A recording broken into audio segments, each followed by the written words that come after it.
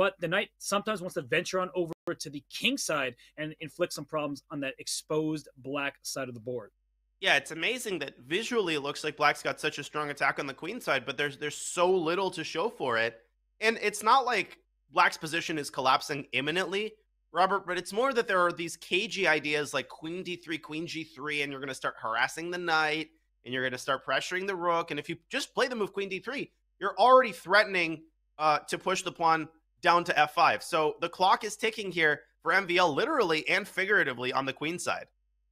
It is indeed. I mean, you need to get that rook on h8 over to c8 ASAP, but that would require you to castle into danger. So that black king, it's not going over to g8 anytime soon, I don't think, at least. And as soon as I said that, he goes right forward, but look at the evaluation bar. It says, I hate that move. e7 is hanging. You're pointing to the pawn push to f5. So he wants to bring more firepower into the attack. And now this d5 square will be white's as well. So if you can reroute a knight over there, that would be great. But in the meantime, e7 is dropping. White can play f5 to f6 afterwards as well to go after the h6 pawn, which will be loose. I'm going to show this on the analysis board. This is a cool line, and they might follow this line. I don't see an alternative, but after bishop d7, you grab the pawn on e7, not because you want to win a pawn, right? That's never the motivation in these types of positions, but in order to pave the way for the pawn to reach f6. I guess the engine, not a big fan of this move, maybe just due to knight takes f6. And the bloodthirsty, power-hungry engine just wants to play b3 and say, again, laughing in the face of danger, get off me.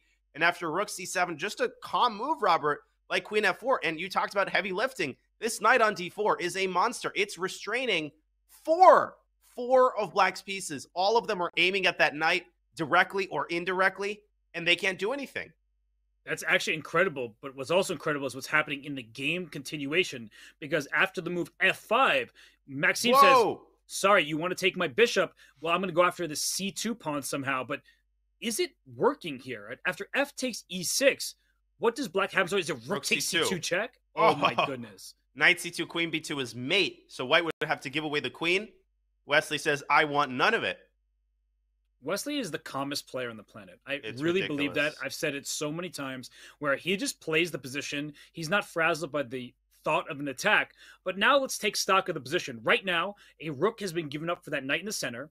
And so what black has is a bishop, a light square bishop for a rook. Now, whose king is safer? The white king looking a bit vulnerable at the moment, where a rook is staring down the c-file, the queen on b6, a bishop on a2, not threatening anything just yet. But that black king on g8, with that rook staring down on h1 and the queen lined up towards the h6 pawn, I feel like, as you're highlighting, with f6, knight f5, and all these types of moves, it's the black king that's ultimately going to fall victim to an attack. Yeah, I don't see a single follow-up here for MVL, so much so that I would just consider playing f6 here. Knight takes b3 is a little iffy, yeah. No, f6 is beautiful geometry. After bishop d1, queen d1, you have to play knight f6, and the rook on c8, LPDO, Danya, LPDO. My favorite acronym, loose pieces drop off. Unbelievable. Bishop d1, queen d1, knight f6. You grab the knight and then stick the queen on g4, forking the king and the rook you thought would be completely uninvolved in any tactic. MVL forced to capture immediately.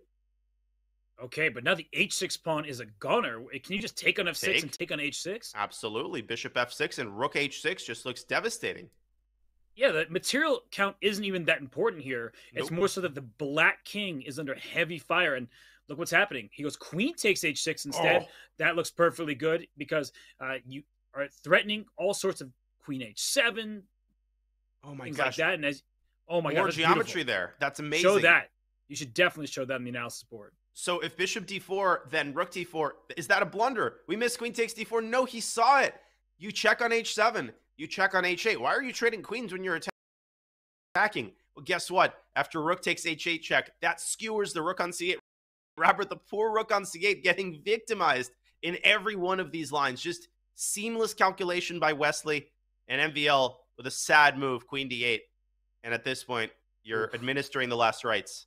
Yeah, queen h8 is checkmate. You sacrifice the queen, replace it with the rook, and the knight in f5 does the rest the job, covering e7 and g7 escape squares. But this game has been all about, as Wesley So takes a 1-point lead, loose pieces dropping off. That rook